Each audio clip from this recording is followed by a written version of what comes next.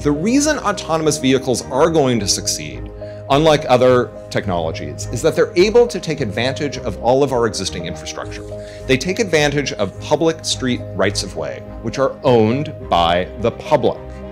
If the public wakes up and realizes the necessity of managing that public right-of-way for the public good and not just for private profit, we have hope for steering the technology along a different trajectory. I think there's a real cost on human capital when people do not have the opportunity to participate in the workforce, when people can't get to their doctor's appointments because they lack transportation.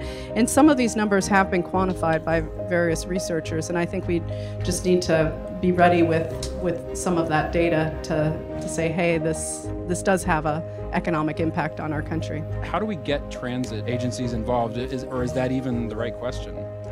No, I don't think most are involved. I don't think most cities are at the table. I don't think most transit agencies are at the table. I don't think most regions are at the table. Right now, most of the conversation, particularly with the companies, tends to be at the state and federal level. And I understand that from the sense that they don't want to deal with 10,000 municipalities. But I also think that when that conversation occurs at that level, we're not thinking through all the details about how it's going to hit us on the ground. First and foremost, building bikeable, walkable communities is only in small part about transportation.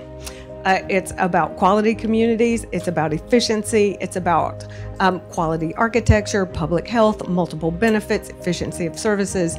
This is in large part why they're so popular, and that will remain. Yeah, so the kind of doomsday scenario here is that all jobs will be replaced eventually because machines are becoming smarter and smarter, more human-like, but certainly there are certain occupational sectors where we're probably not going to see much automation in the coming decade. So occupations, jobs that require a lot of social, emotional intelligence, creativity, insight, tacit use and retention of tacit knowledge, basically people skills and high-level knowledge and expertise, managers, those kinds of things. Planners. Planners, yes.